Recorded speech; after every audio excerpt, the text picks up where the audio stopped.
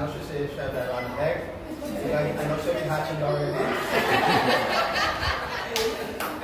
Our egg ends in G and egg. The ELP program which I have learned is the Early Learners Program, which includes the classes from K to 3.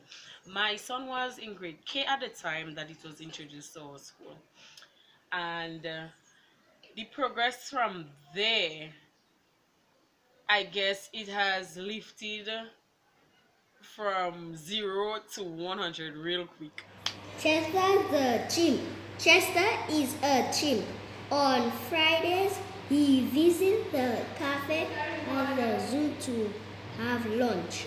Chester can choose from chocolate, cheese, cherries, chicken, chips, chili, or lamb chops. And from grade 1, it has taught him, I would say, to almost be like an adult, because my son could read, can read, know most of his sight words, can read. He's very fluent. This ELP program is like a bomb. Like, it's not a thing. If to you the teachers are giving you all the help, it's not a thing that you should pause. You should work with them.